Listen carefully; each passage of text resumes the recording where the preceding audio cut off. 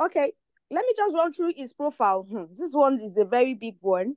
So, Mr. Kennedy is the founder and CEO of Kippa Africa, a fintech startup revolutionary digital payments for small business in Nigeria. In other 2 years, Kippa has secured over 10 million US dollars. Let me just repeat that 10 million US dollars from global fintech investors, breaking grounds in the industry. With a background in management consulting at Accenture, Kennedy's expertise drove him to lead user acquisition and growth for TikTok's expansion. Interesting. To Africa during his time in China. Kennedy's trailblazing accomplishments have been recognized with awards such as the Young African Leaders Fellowship from President Barack Obama and the Queen's Young Leader Award from Her Majesty Queen Elizabeth II. Additionally, while attending the University of Calabar, he was record holder for the highest ranked competitive debater in Nigeria. Mr. Kennedy was awarded the scholarship in China as well to attend Peking University in China with a master's degree in economics and management from the same university, where he received the Distinguished Research Award. Hey, voila. He is passionate about unlocking social economic perspective in Africa and is inspiring other young people. I'm inspired too, I will not lie. Inspiring other young people to underhat their potentials. The quest for continuity, excel and impact underscores Kennedy value through all his endeavors. Mr. Kennedy, good morning once again, and it's a lovely morning. Let us meet you. Can you just tell us about your perspective now and before you start Kippa? Is it there with us? Hi, everyone. It's really nice to be here today. I'm sure you can hear me. Thanks for the invite, and I'm always very happy to do things like this to meet with other people. And when I met with Peter and he invited, it was almost an overwhelming yes from me and the team. So great to be here today. To get very specific on the question, Aisha, if you mind rephrasing the question, Okay. to just for clarity. So I'm sure I'm answering in a way that provides maximum value to everyone that's here. Okay.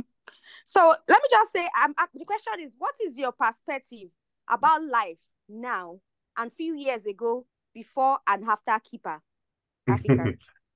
I'm older now. I'm 25 years old now. I started Kippa when I was 20, right before I turned 23. And as I'm sure everyone here knows, like these years are probably the fastest growth spots in everyone's life. And for me specifically, there's just a lot of maturity. One thing I say a lot is when you're trying to build anything, especially a startup, I don't know if everyone in the room is trying to build a startup, but when you're trying to do something like that, the most significant aspect of you that is unearthed is your psychology, right? So a lot of psychological questions that you've previously not asked yourself, you definitely get to ask yourself that. It is impossible. I'll tell you this for free. It's impossible for you to attain any level of success if we do not fix the psychological barriers that exist. So beliefs we have about ourselves, the perspectives we have about the world, and the perspectives we have about the things we can even do. Right. So without that, there's absolutely no possibility of attaining any level of success. For me, for example, it's so easy when you see certain people, you're like, wow, this person is so talented, but they would really struggle to make it. They would struggle so hard. And it's so easy to see now. It's almost like muscle memory. And in many ways, I try to think about that for myself too. So what are all the ways in which I'm brilliant, but my attitude, my, psychological outlook will prevent me from being successful, and how do I nip that in the bud today? So I'll say the past 2 years has definitely been one of expedited growth for me as an individual. And in many ways, the belief in my own potential, the understanding of my own weaknesses, and how to embrace, bring them together, improve where I can, but also ensure that I'm trudging forward in a manner that makes sense to me.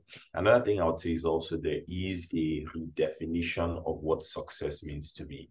When you start out at a particular place, getting to, the top of one mountain is success, right? But when you get to the top of that mountain, you have to come up with a new picture for what success looks like for you in a way that's sustainable, right? Yeah. So the reason why a lot of people have stalled growth at certain point, we have one-hit wonders who, are brilliant and then they kind of fizzle out is because their definition of what success looks like stays very limited, never evolves, and as a result, they arrive too early. So the biggest mistake anyone can truly make in your life journey as an entrepreneur is arriving too early, right? Okay, I have all of these things. I'm kind of cool now, right?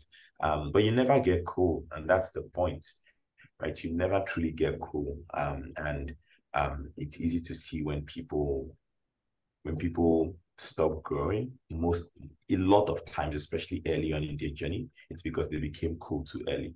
And think about everyone who was cool, maybe 5, 10 years ago. I don't know about you, but for me, everyone who I thought was cool in high school, I definitely do not think of them as cool right now. If anything, quite the opposite. Everyone who I thought was cool even 5 years ago, I definitely don't think of them as cool anymore. Same with entrepreneurs. Those who arrive too early have a cap on how much they can grow. And that's just bad form. So yeah, those are some of the things I would say I've learned, have evolved, since I started working on Kippa. Hold on, Aisha. Hold on, Aisha, for a minute. Thank you so much, Mr. Kennedy. Frankly speaking, just while we are speaking now, I told myself that where we are going, we have reached. We have gotten to where we are going for this conference, frankly speaking. All right. And I'm going to beg you in advance, Mr. Kennedy, you have to please give us some time today because we've not even started, right? But you have hit on some major touch points. Yesterday, one of the speakers yesterday said to us something around understanding seasons, right? That, and you just said it now, you hit a success at one level, and then you have to ask yourself questions again. How do we pivot from here? And all that, but we'll come back to that. Mr. Kennedy, I want you to speak on what you just mentioned, limiting beliefs, those things that hold men back, that hold people back, from growing. Because it's one thing for me to even know that there's a limiting belief, for me to fight it. A lot of people don't even know that they have these limiting beliefs in their minds. So first, how do we diagnose for these limiting beliefs? One. Second, how do we then, pull them down? And let's also talk within the context of Nigeria. You know how things are within the country and all that. So how do we also lift ourselves from the Nigerian reality, to then enter that mental space where we are playing, within the global ecosystem? Mr. Kennedy, over to you, sir. Yeah, honestly, I wish I had a very direct answer to that question that works for everyone. But there's no one size fits all answer. To the extent that there's a one size fits all answer, it starts with you, and like I said earlier, who you want to be. Your individual vision of success is what's going to help you navigate the world. To be very frank with you. So if you believe that you're someone who is poised to do things on a global scale and not just believing it though, but doing the work that comes with that, right? It's very simple things. A lot of times what I see with budding entrepreneurs is I see someone who I know, okay, intrinsically, this person could be a really brilliant person or is a really brilliant person, but very simple things. We a lot of times miss out on the technicals. Technicals is how to communicate, right?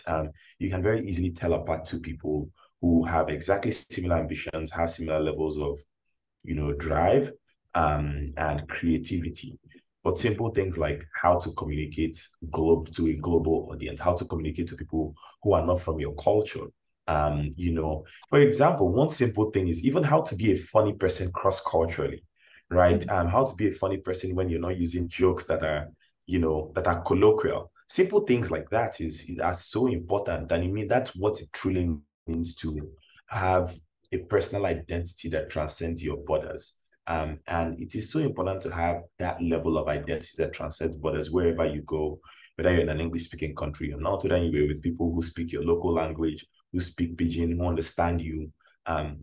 Having that and keeping that consistent all the way through is critical. And then it's also for you, with the field that you're playing and what it is you're trying to do. How scalable is that, across borders? If you're doing something that is very niche, that doesn't allow you any opportunity for global visibility, then the chances that you probably will have that is very limited. So yeah, to contextualize the question in the Nigerian reality and how much despair there is for young people. I mean, that's so true and that's so real. But the great thing about the world we live in today is you can actually be friends with people, be mentored by people who you've never met, who do not know your name, and who you'll never meet, right? We have access to materials, we have access to the internet, we have access to YouTube.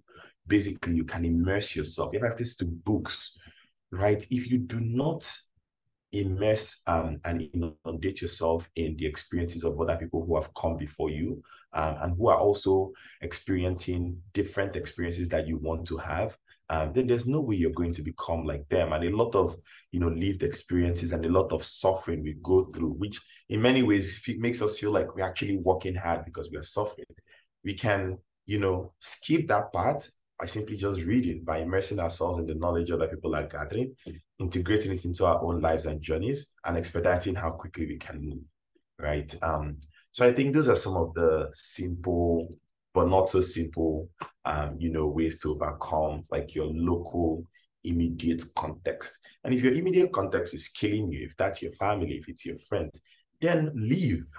I'm dead serious, right? If you have a group of friends who you don't really think you want to be like, right? If you're spending too much time with your family members, with your parents who, you really don't. One of the biggest drivers for me is I know I did not want to have the life that my parents had. My parents are university professors, so that's reputable and very honorable people in many respects.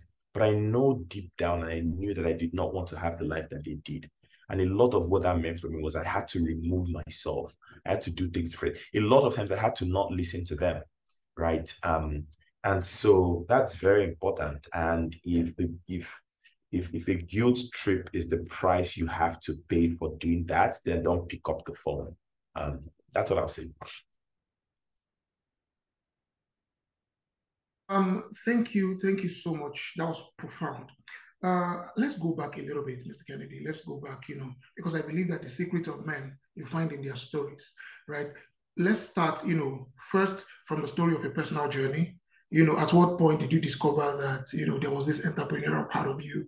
Was it secondary school? Was it in the university? Just walk us through your journey. There's a lot to learn by just listening to people's personal stories. Please take us through that journey, sir. Yeah, I don't think people really just wake up and discover, oh, there's that part of me, right? Usually when you discover it, you're already too far gone versus the other way around where it's like, oh, you wake up, you discover that that's something you have, and then you decide to go and become one. A lot of times when you discover, you're already all the way in, you're neck deep, and it's something that happens in retrospect when you connect the dots.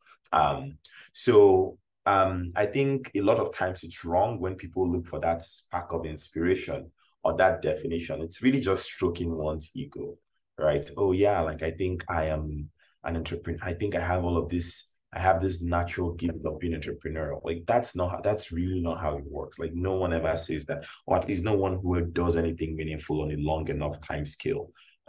So for me, it was never really a realization. I just know that I've always been very interested in, you know, doing creative things that give me energy. And a lot of times it manifests itself in micro and macro ways. And it's just pursuing that to its logical conclusion and seeing where that leads you. So there's an incredible amount of just letting go and pursuing, what it is makes you tick. And I'll tell you the type of people who will definitely not be successful entrepreneurs. I don't know who, I don't think there's a formula, and at least I do not, from my limited experience, know the sort of people who will be successful entrepreneurs. But I know those who will not, right? It's those who decide a priori before they even start the journey, create mental fancy images of what sort of entrepreneur they want to be and how many personal assistants they want to have, without thinking about what it is they're truly interested in. It's also those who do not have any sort of skin in the game when it comes to creative endeavor. It's those who have absolutely nothing in their lives that they would do if there's no money involved, right? Or they would not do if there's no money involved. So those sorts of people do not make good entrepreneurs. And So a lot of times when people come to me, oh, will you be my mentor? It's so easy to kind of take them apart and figure out what the true intentions of people are. So I think that's very important.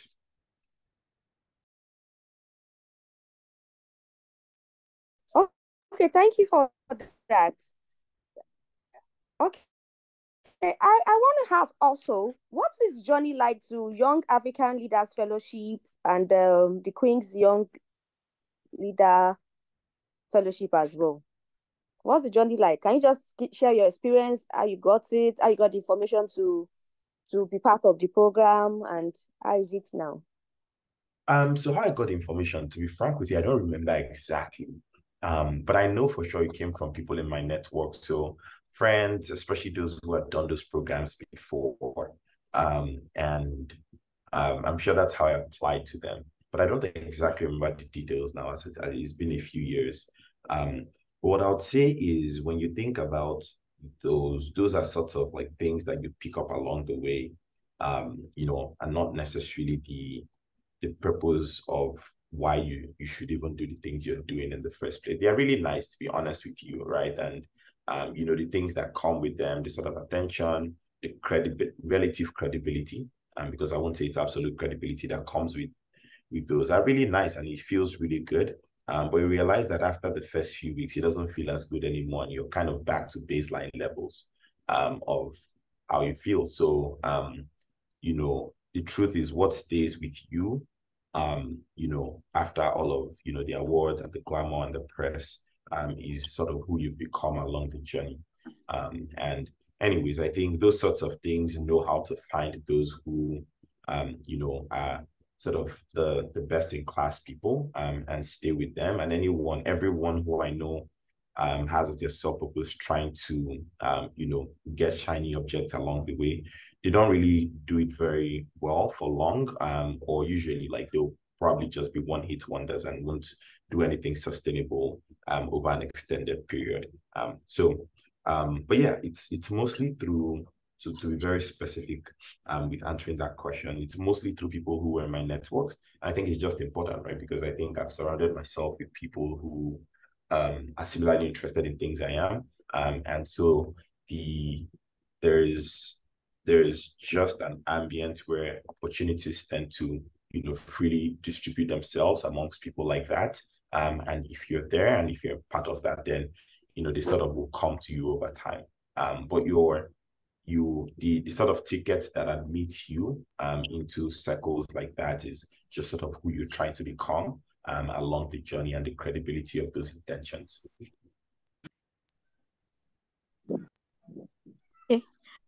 Okay, so in simple words, it's just your network is your net worth. So we just have to have lots of people that will help us improve.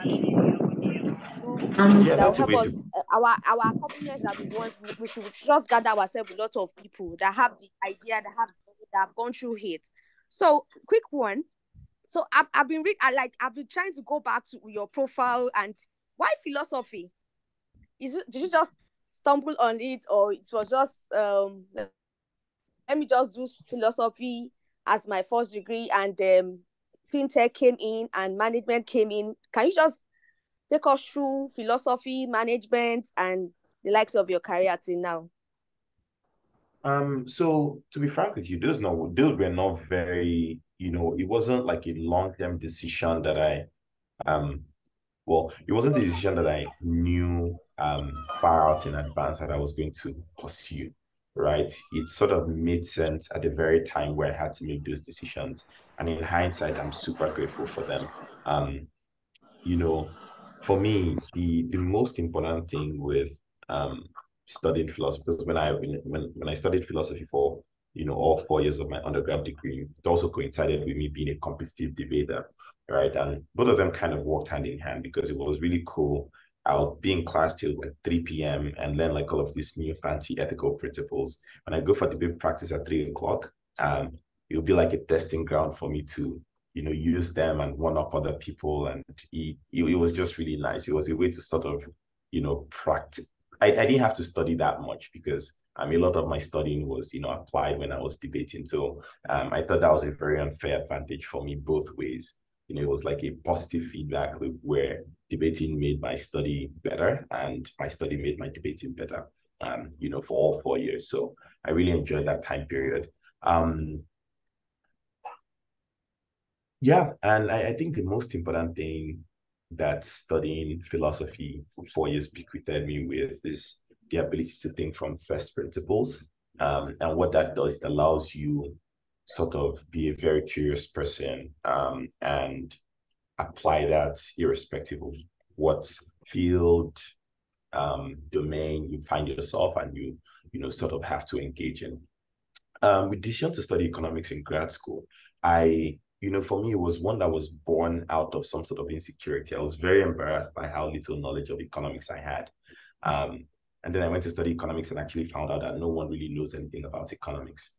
Right. So, yeah, that was the reason why. It also was not with any sort of long-term ambition in mind. I really did not know where it was going to go, or why that was going to be helpful for me. But yeah, that was the reason why I decided to study that. Perfect. Thank you. Aisha, hold on. Mr. Kennedy, now let's go. I mean, the reason we had to dig a bit into your personal life really is just to understand your journey, right? To understand, what makes Kennedy tick, how does his mind work? What kind of principles can we adopt? Just listening to Kennedy's story. And now that we've heard, some of them, I want us to now dive into the professional part. Please talk us through, Kippa as a brand, your startup, what led to that? Just talk us through, the initial points of Kippa when it started and how you bootstrap. Did you ever bootstrap? What was the journey like? Was there ever a struggle, or has it been all rosy from day one? Please just talk us through that journey.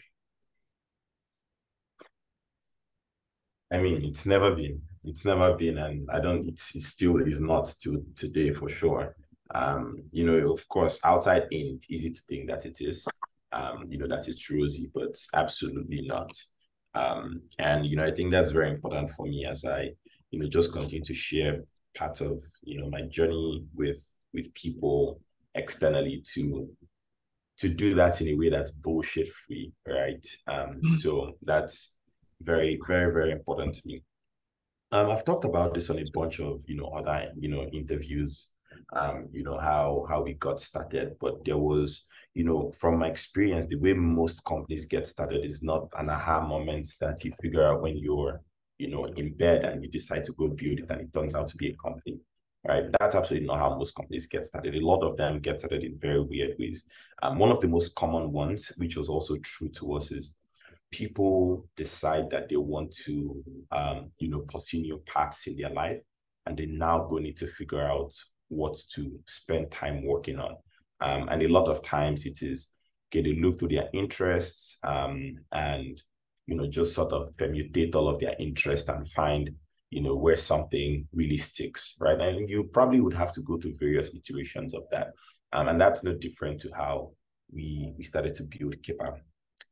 When I moved back to Nigeria from Beijing, just right at the start of the pandemic, I decided I was going to be an entrepreneur. And my co-founders and I made that decision. So we moved to Uyo, the capital of Akwa Ibom, and we lived there for 18 months, so all through the pandemic. And in that time period, we really tinkered around with a bunch of different things. Worked on, and built and shaped quite a number of different things that didn't really stick. First thing we worked on was a software recruiting startup for early stage companies in the US. We had a lot of friends who were going through Y Combinator, were at that very early stage, and we're going to India, Latin America to hire talent. And we thought, okay, there could be a way for us to help them do that from Nigeria. Worked on that for about 6 months, and I mean, it was profitable, but it wasn't growing as quickly as we wanted it to. And it also did not feel like that's something I wanted to spend my time working on. So, with the money we made from that, we were able to have the flexibility to just sort of tinker around, right? For context, we decided to move to Akwa Ibom because we needed to cut back on expenses very drastically. And so our salaries for that 18-month period was, we paid ourselves 50,000 naira every month for that time period. And it was just enough for us to, do basic things like get groceries and, you know, yeah, just because there was nothing for us to spend money on anyways at the time, and we were not traveling or anything. And during that time period, like I said, we, you know, used that capital, put it to very efficient use. You know, we had to every now and then hire an engineer on contract to sort of work with us, you know, to build and ship. And eventually we decided that we were going to try to take a different approach. What we did was we started to travel across the country by bus to meet small business owners to just figure out, okay, what are the challenges they experience and how can we learn from those challenges and hopefully figure out an idea to build a startup around. And, you know, we went to Onitsha, we went to Aba, we came to Lagos, we went to Calabar, you know, we talked to a bunch of merchants in Uyo. And from all of those, I mean, we saw businesses struggling with their end of day accounting. And at the same time, simultaneously, there was this significant wave of, you know, startups in other emerging markets that had similar demographic trends to Nigeria, building to digitize small businesses. And so we cold emailed the founders of these companies. We got on the phone with them just to learn more about the challenges they experience building in their local markets. And after that, we felt very confident, you know, about building for our local markets. Yeah, that's how we decided to build an MVP. And, you know, that's really how Kippa was birthed.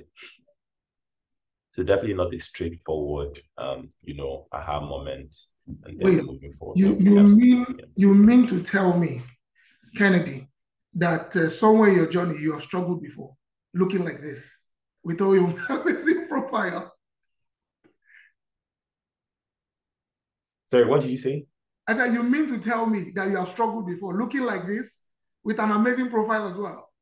Like you ever struggled? Well, you know, I'll tell you a short but funny story in that regard. When I was living in Beijing, one of my very good friends, Valeria, she's from Bulgaria. I was struggling to learn Mandarin, so she's very fluent in Mandarin, and so I you know, messaged her. I'm trying to learn a few words, come down and help me, and I was really struggling. I think I'm bad at learning new languages.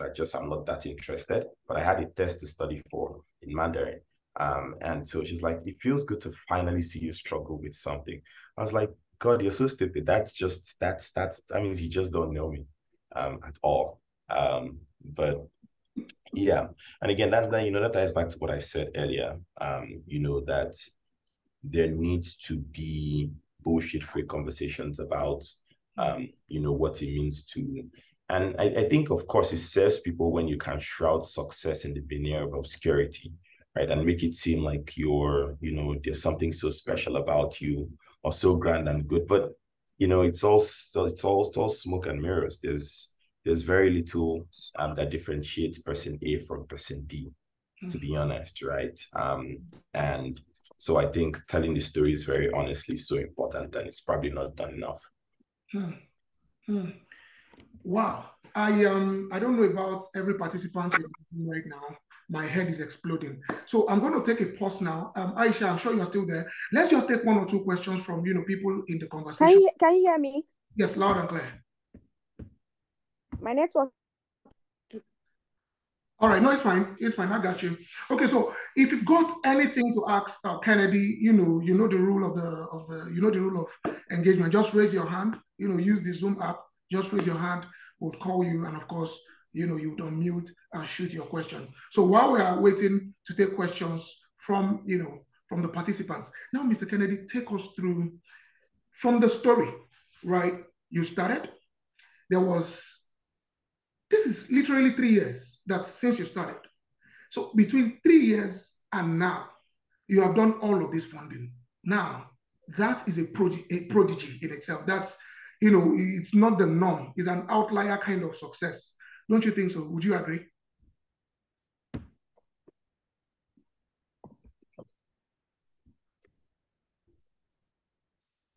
Please unmute yourself. Sorry, my mic was muted, but I said statistically, yes, it is.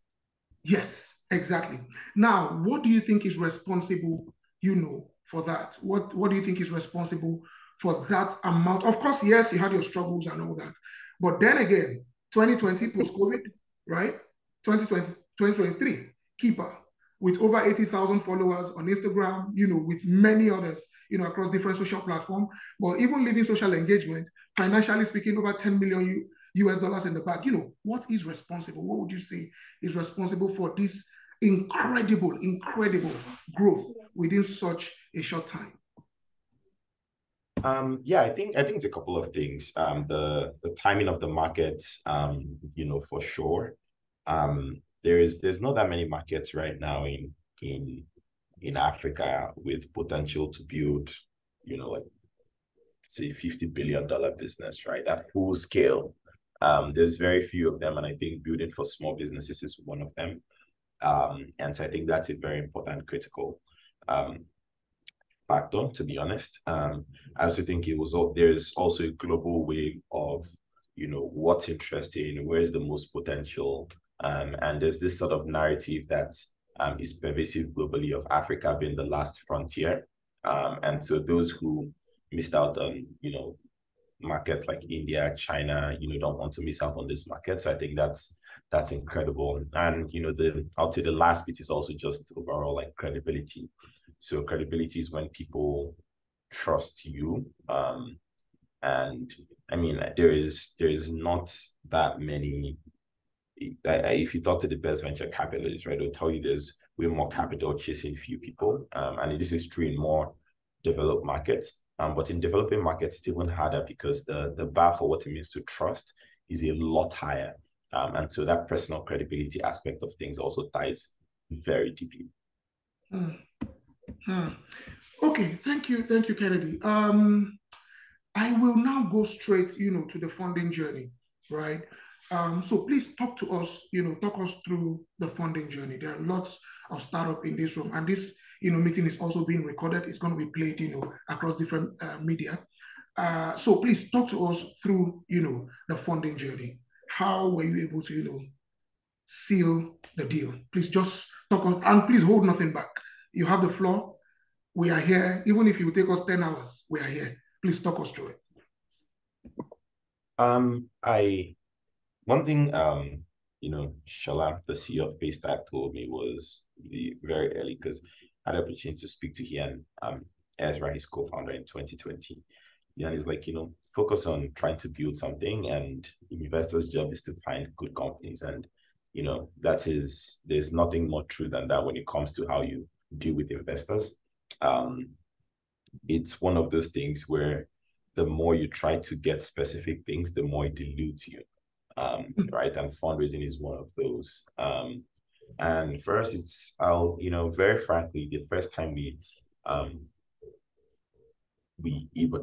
did not intend to go out and catalyze a process. We were still neck deep trying to figure out what our MVP would be and onboard our first users. And this was in the second quarter of 2021.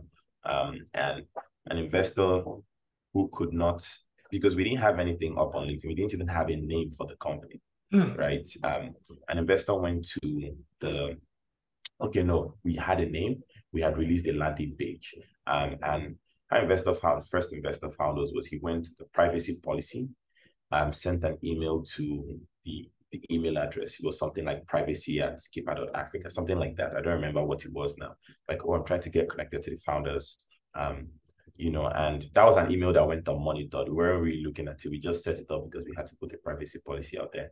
And it was like weeks later, we saw that, and I now replied, and I realized he had actually sent me a message on Twitter, because I don't use Twitter that much, a few weeks before, around when he did. And I got on the phone with him. After speaking with him, he sort of, and in the venture community, it's a really small world globally. It's a very, very, very small community, right? So what gets around really fast, and that's why personal credibility is also super important. So, he shared, our story with a bunch of other funds, that reached out to us inbound. And that was sort of how, the process got catalyzed. So I think that's just a very stellar example of focus on what you're doing, and the people who are supposed to find you will find you. And if you do not have, I think this is, again, it's weird advice, but if you don't have at least one person saying what you're doing is kind of interesting, let's talk more. it means you are either not networked enough, and that's a red flag. If you're trying to build something and you're not networked enough, it's never going to get off the ground, ever, right? Or what you're building is not interesting enough, especially for the venture capital model. I think there are a lot of great ideas. I do think personally that we need more traditional lifestyle businesses than we need venture capital businesses, right? I think our market is still a little early for the venture capital model, to be frank with you, and it sounds hypocritical from someone who's built and is backed by venture capitalists. So I do not think the bar for everyone here who is thinking about trying to be an entrepreneur should be to, okay, raising venture capitalists. It is not the marker for success. Again, I'm sure we hear this so many times. It may sound hypocritical, and it's easy for me to say that, right? But it's not the bar for success. And the bar for success is getting a business off the ground that makes money, keeping your costs lower than your revenue, and then growing your revenue over time, right? That's a business. And if it's one that is able to scale very quickly, then that's great. The other side of raising venture capital is the expectations are very steep. The implicit assumption behind the venture capital model is between 5 to 10 years, you should be able to exit for $1 billion, right? So what that means is for Kippa, our time is ticking, right? And what that means for you as a founder is you're definitely under pressure, right? How you communicate, what you communicate. If you've raised 10 million, you're expected to at least 10x that. So you're expected to at least sell for, 100 to 200 million if you sell. And with every additional dollar you raise, times it by 10, that's how much you're expected to return. So it is not something that anyone should sort of just, do because it's kind of nice when you read it on TechCrunch. And I mean, if any of you are reading TechCrunch these days, you're seeing how much a lot of startups are suffering, because of the boom that happened that year. So that's something that you want to think about before you sort of do. All right. Thanks for that, Kennedy. Amazing and profound story. I'm a startup, right? And I don't necessarily have the kind of same network that a Kennedy has, right? I am a startup in Benin. I am a startup in Calabar. I'm a startup in Kano. I'm a startup in you get the drift, right? What would you say? What kind of counsel would you give to me in terms of trying to raise funds? What just speak generally that if you're a startup, it may not be a one size fits all, but these are the pointers, these are things to do. These are the kind of, processes to imbibe, and it can, it might help you to raise your funding. Yeah. Yeah. I mean, even when you say that, I don't think of a startup being in any of these places as a disadvantage, right? I grew up in Calabar. We started building our startup in Uyo. We raised the entire pre-seed round when we lived in Uyo. And it we weren't just random. We intentionally decided to move ourselves out there. So where you are has absolutely, if anything, I think the more remote you are, the better for you, the better for your focus, the better for your energy, the better for your expenses. It allows you even disproportionately become more successful, to be frank. So when you think about it, what's actually the practical value of being in, except you have a team that's located in a central place like Lagos? There's absolutely no value, because I mean, a lot of people say, the community. But when we say community, what exactly do we mean when we say community? Do all startups live and work from the same place? How many times in a year do you meet with other people? And even when you do for drinks, what exactly does that mean? How many business transactions come out of that? Most business transactions come out of you picking up the phone and talking to people. So I think that's very important, and we should think through some of these things for ourselves and challenge some of these assumptions. And that's the only way you can make decisions like, okay, I'm going to move myself out of here and move to this place for the sake of my own focus. So that's very important. And with network building, right, that's something that comes when you pour into yourself, when you point to building your own credibility, when you point to just making yourself, look, the way it works is people want to back people who they think are going to be successful, right? No one wants to be, it's a weird way to put it, but no one wants to be responsible for your success. They want to be a part of your success. So for a lot of people, it is this person, whether or not I'm involved in their journey, I know they are going to go on to be very successful. So for me, and a lot of times you see it's a thing of ego, right? I want to be associated with this person. I want to say, oh, I met them when they were young and just starting their journey, and I was an early believer. It does something for them. That's exactly how it works with mentors, with friends, with colleagues, with investors. They want to be a part of an individual's journey who they know whether or not they're involved in it, that person is going to go on to be successful. So that's exactly what I mean by no one wants to be responsible.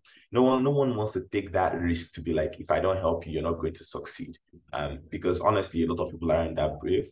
And I think the least brave set of people I've ever met are investors. Most of them actually aren't brave people, right? They are scared people, especially scared when they're investing in new markets. And so they don't know how to make decisions for themselves, and they are looking to you to guide them and teach them and show them that whether or not you come on board my journey, I do not need you. I'm going to go on to be a successful person. So that mindset has to be there. Kennedy, I've been screaming here, just that I'm muted, you can't hear me, right? I've been screaming, wow. You know what? I'm just going to take a break. Hey guys, you've got a question, something, let me take it now. I know some hands have been raised. We still have a ton of questions. Please, Kennedy, today that we have you, we will get as much as we can, please. Yes, questions. I saw some hands raised. Real quick. Yes, pardon me if I don't get that name correctly. Zainul Labidin. I'm sorry if I didn't get that right, but I'm sure you got it. Please unmute yourself. Ask your question. Zainul Labidin, thank you so much for having me here. Mm-hmm. My name is Zainul Labidin Abdulaziz. You can call me Zain.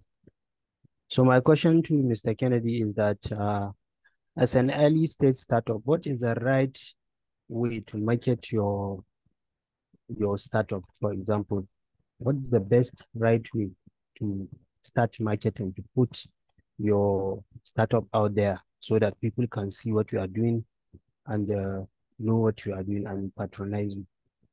Thank you so much. Okay, so you mean in terms of your customers, correct? Yeah, absolutely. Maybe I'll ask you. I'm sorry. Would you also expand that to also include investors? So how do I begin to market, like he asked, to customers on one side, and on the other side, is there anything as investor marketing? I don't know. Is there anything as that? I mean, there's definitely some element of that, right? But it's probably not marketing in the traditional sense. When you think about it, what it involves is, like I said, you existing deeply in networks and those people in your networks knowing you, vouching for you. And in many ways that takes wings on its own. So you don't have to, it's almost like the more effort you put into trying to, market, the worse returns you get because it makes you seem suspicious. So yeah, a lot of times when people try so hard to market in that sense, it's symptomatic of just like absence of a network of people who know you, trust you, can vouch for you, and maybe you should be spending more time developing that network of people, as I think that's incredibly important. In terms of marketing to customers, right? There's no straightforward way, and it's something that a lot of us are still, everyone is still learning. But what I'll say is at the point where you're ideating, I'm sure there's a set of people who you talk to, who you went out to validate your idea against, right? The best place to start to market to is those people. When you have what it is you've built, whether it's a service, whether it's a product, you go back to them, oh, this thing I talked to you about, look, I've built it. I want to sign you up as a user. Whatever you can do, whether it's onboarding them for free, giving them discounts, treating them specially, doing things that don't scale, adding them to WhatsApp groups, calling them every day. Those will be your initial set of customers. And once you have an initial set of customers, especially if you make them happy, then you almost don't have to think about a growth problem, because what you'll now do is figure out ways to get them to refer other people to join, and that sort of organic spread will start to happen. And then at some point, you probably will have the capital to invest more in marketing, maybe hire a marketing person, to do things like paid marketing, growth marketing, performance marketing for you to get more customers. But I'll say for the stages that you're in, you don't have to worry about that for sure. You have to worry about just getting those initial set of people who would even try out what it is you're building for them. Profound. Thank you for that. I understand that you've got another meeting to jump into. Yes, Kamsi, I hear you. But I'm just going to take an extra max 2-3 minutes. All right. We've got 10 more minutes. We might, just take an extra 10 and 2-3 minutes. All right. Someone's hand is raised. Kifaya, go ahead. Unmute yourself. Shoot straight. Yeah, good morning. Thank you. My question for Kennedy is, what's your view about entrepreneurship in general? Do you think every youth has what it takes to be a successful entrepreneur? So in other words, do you think entrepreneurship is inborn or something anyone can learn with persistence? God, that's a I don't know how to even start with the question, but I think everyone has what it takes. Absolutely not. And as a matter of fact, that's not an ideal state of affairs. I don't think everyone should. It is not a net good if everyone does, right? Is it something you're born with? I don't know. I really do not know, right? Because again, I think there's this veneration of the idea of what it even means to be entrepreneurial or to be an entrepreneur. And it's one that doesn't sit very comfortably with me, especially when that comes with some sort of elevation to hero status of people who are entrepreneurs. Right? You have to understand that they are not very different from you. Maybe they are just less afraid of risk because for the most part, they have nothing to lose, right? So even if they lose, they're back to square zero and everyone is at square zero anyways. So that's probably the only thing that differentiates folks, from folks who are entrepreneurs from every other person. So to that extent, I don't think that is something that we can say, oh, people have innately existing in them. There are many environmental factors that shape that, which I'm sure you know already. I don't need to go into outlining what those are. And yeah, that's what I think. Thank you. Yes, thank you for that, Kennedy. Now, Kamsi, I see you. So what we're going to do, we're going to be sharing this video. So we're going to tag Kennedy's personal page so that, there are questions, unfortunately, that we're not able to answer all through, because of the timing, constraints. But I'm going to ask you some very specific questions, Kennedy, before we leave. First, you said something very profound. Because I was muted, I was generally, I was just screaming, right? Part of the things you said is that, Jesus, you said, Kennedy, investors are not necessarily the bravest of all, right? They are this, they are that. Now, that for me kind of demystifies the whole investors myth, because if I start up looking for money, investors are a god. They are some special angels that you must worship every day and night. So speak more about that. Talk to us more about how to understand the internal workings of investors, how to engage them the day you find, just talk a bit more on that, Kennedy.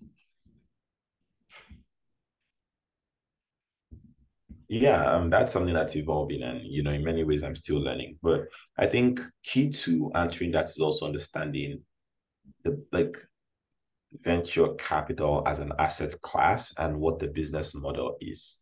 All right, the business model is investors find companies, businesses that they think will have the potential to generate outsized returns in the next 5 to 10 years. Simply what outsized returns means is they are betting that if they invest in you now, you'll grow enough that in the future, someone else would invest in you and mark the investment up. So what it means to mark the investment up is investing you at a higher valuation.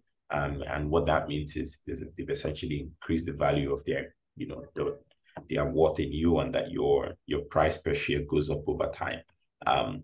So that's simply the business model. And when you think about that and you go to investors to, ask for money or to try to raise money, at its core, they want to believe that you're someone who understands and believes that you can grow in 10 years, right? And that what it is you're building can become that in 10 years. So that's why they check for things like the market.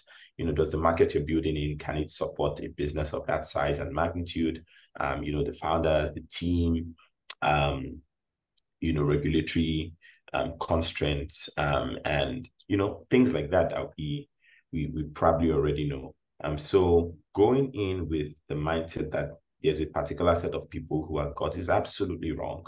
I think it also comes from the best entrepreneurs, like think of the most successful ones, the Zuckerbergs, the Elon Musks and everyone, that's definitely not how their journey started. And the best entrepreneurs I know who aren't as successful as those people, but who I think are really, really, really good quality entrepreneurs, there tends to be a belief in in themselves and like the availability of options.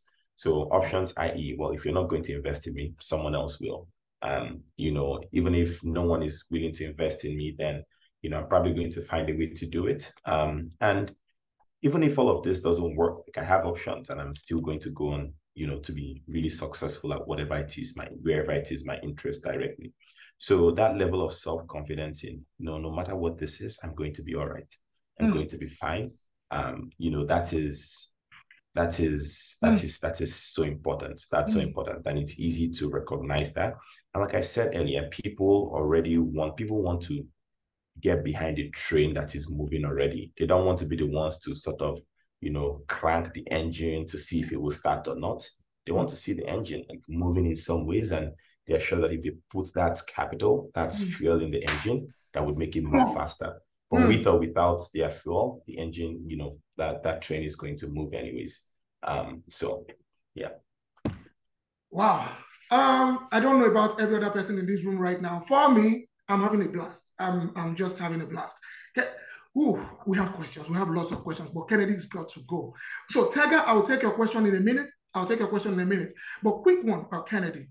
There's a popular saying that says, sincerely, people are already saying, thank you, Kennedy. I mean, thank you. We can't even that. What do you say when thank you is not enough?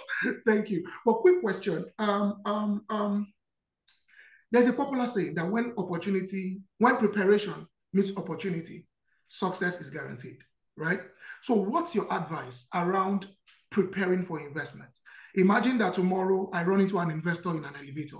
I run into an investor on the street, right? What do you advise that we should already have handy so that the day an investor asks for it, you're already, you are prepared? What are those? Is it I mean, I don't know. Just talk us through, those things that you just must have somewhere in the bag, somewhere on your phone, such that the day the opportunity arises, you are good to go. Oh yeah, I mean, there's basic things that I'm sure you'll find if you just do a simple Google search, right? Your executive summary, the deck describing your business, the ability to articulate what it is, like incorporation documents, legal documents, financials. So that means you actually have to, do a decent level of bookkeeping, even from day one, right? Understand how to document that. You can get that. If you have a friend who's an accountant, get them to look over your account statement and help you put that together. You don't need to hire one, especially if you're very early on. But ensuring that you keep those documents, clean is super important. Data. So whether that's customer data, especially customer data, actually, storing that in a way that's secure and safe and accessible, and specific dashboards that analyze that data, whether it's manually created using Google Sheets, Microsoft Excel. All of those are very important to have on hand. And yeah, from the top of my head, those are things that you definitely will need for whatever process or conversation is that you go into. Perfect. Tega, quick, your question. Okay, thank you, Mr. Kennedy. Yeah, thank you too. Yes, a quick one. Is there a business school that deals with all of this setup that needs to be in place, from legal to accounting to marketing to sales to internet to pitch deck, which the host recently touched on? That's one. Two, there's a popular saying that says, "A man thinketh, so he is," and you've made mention of your psychology, right? And then of course knowing about economics, right? So if you were to recommend books, for instance, let's say about 3 to 5, that helped you in engaging entrepreneurship and deciding that this is what you want to do full time, right? What would they be? Lastly, for a case study, for instance, we have electricity as a major issue. Without electricity right now, none of us is going to be here. I mean, all of this is not going to be working. So let's say there's, when I said case study, there's a solar implementation that is on ground. And of course, you've spoken to the market, but then the market is not, the people need money to pay for all of this installation. So how do you go about that? Especially when if you cannot afford to do a demo because these installation equipments are quite expensive, right? Because you talked about local market, building local market from small businesses and on, you know, the local demands. Yeah. So those are my questions. Thank you. Yeah, and this is the last one I'll take because I have to go at 11. But the last question you asked, I don't have an answer for it, and that's why, you know, you're an entrepreneur and you have to figure it out, right? There are all of these difficulties you have to surmount, and you know, you're the best, and that's why you get rewarded if you do that successfully at scale. Right. So I really don't know what the answer to that is. It's very specific on your business, and I don't have all the details, and you know, you kind of have to figure out a way to do that creatively. In terms of books, there are three I'll recommend to you that I think are really interesting. They very specifically apply to entrepreneurship, but also have very important lessons for life at large. The first one is The Hard Thing About Hard Things. It's by Ben Horowitz. His partner and founder of Andreessen Horowitz, one of the most reputable venture capital funds in the world. The next is a book called Shoe Dog by Phil Knight. Phil Knight is the founder of Nike. Founded Nike, I think, in 1976. And the book just chronicles his journey to finding Nike, the journey, and specifically around branding for, you know, how Nike has grown to become this brand that is synonymous with sports today. And the third one is a book by Peter Thiel, the founder of a company called Founders Fund, first investor in Facebook, titled Competition is for Losers.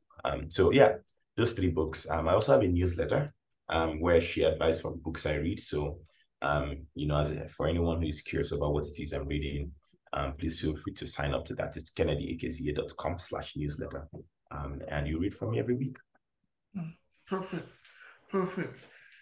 Man, we cannot say thank you enough, Kennedy. We understand that you have to go now. What we're going to do is that in our email to you, we will put all of this together. We'll put Kennedy's personal newsletter link in our next email so that, you know, you can subscribe directly, you know, and hear directly from Kennedy. Then also we're going to be putting, yes, I see that, Olatunji. We are going to also, you know, the title of the books, the three titles of the books, we'll get them across to you. If we can even find the soft copies, we'll find a way to email, you know, those to you as well. All right. Then of course, you know, this is going to be shared on all our social handles. There are still lots of questions. There are still lots of questions. Unfortunately, you know, timing, you know, is everything. We don't have all of that time, but we've got to say a big thank you to Kennedy for your time today.